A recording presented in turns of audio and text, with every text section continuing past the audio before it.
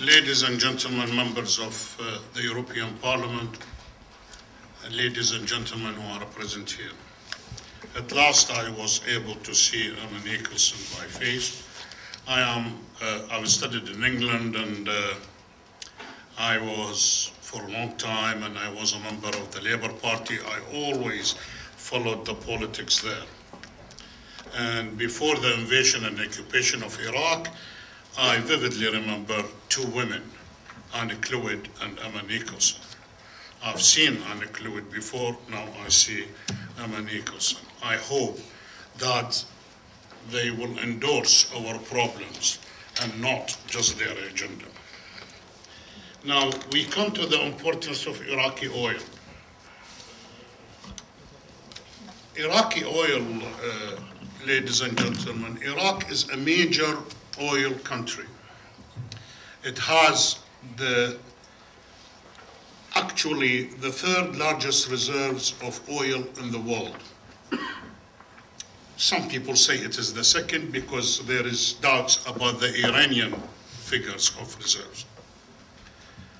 If the probable reserves of Iraq, which is 214 billion barrels, is added to the proven reserves, which is 115 billion barrels of today, Iraq will become first oil reserve country in the world. It is the most underexplored country as far as oil is concerned in the world. It produces the least ratio of production to reserves in the world. What I mean, that with the 115 billion barrels of reserve, Iraq should be in the production bracket between 6 to 8 million barrels per day.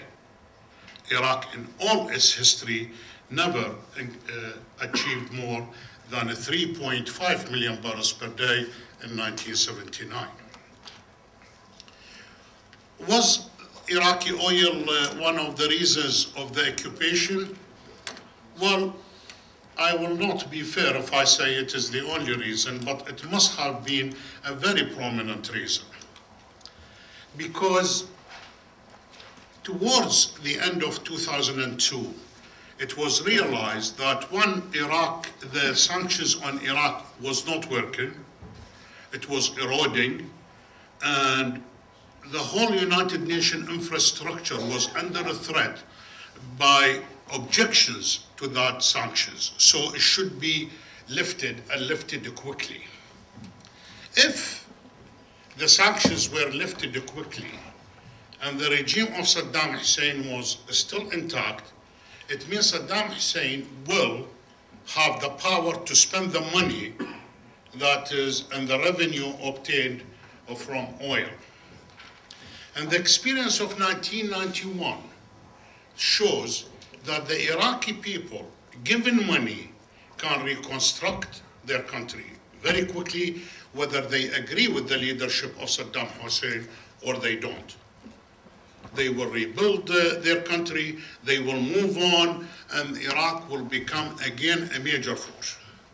But then it will become a major force in the area under the power of Saddam Hussein, and that was, or Arab nationalism, or whatever you call it, and that was not acceptable to the West.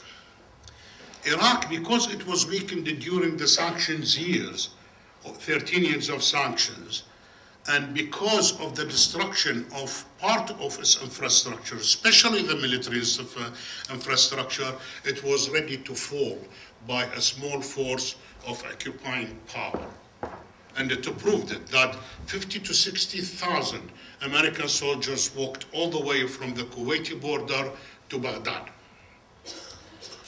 So let's occupy this country. But what did the occupation result into? The Americans and the occupying powers thought they will keep the oil industry intact. And I have to tell you, they did not bomb any oil installations to keep it intact. But what happened after the occupation was an extensive looting and pillage that destroyed a lot of equipment and systems that deal with oil production.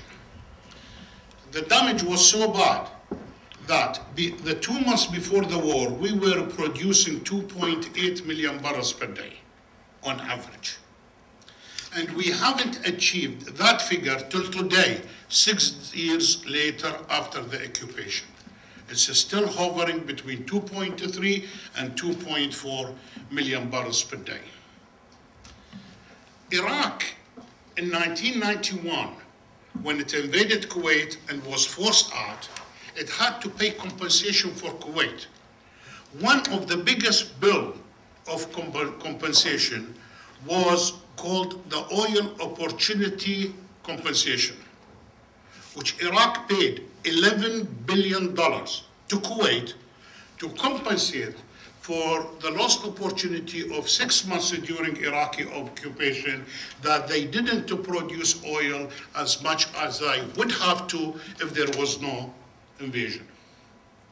If that same formula is applied now to Iraq by the end of 2008, and Iraq was not invaded and kept to produce 2.8 million barrels per day, that was producing before the war, minus what it actually produced over these 6 years, Iraq have lost $53 billion on the same basis of compensation.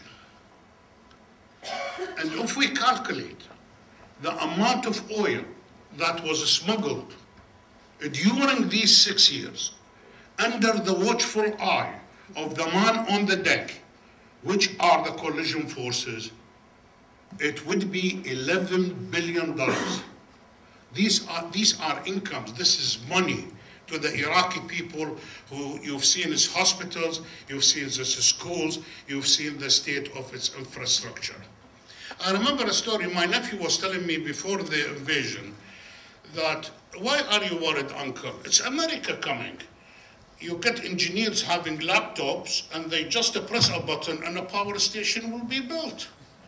And they press another button and a refinery will be built. And they press another button. Till now, there is no refinery being built, there is no power station being built over 6 years, although tens of billions of dollars went into what is called a reconstruction program. The situation is so bad that throughout the 13 years of sanction, we did not import one drop of oil products, not one single drop.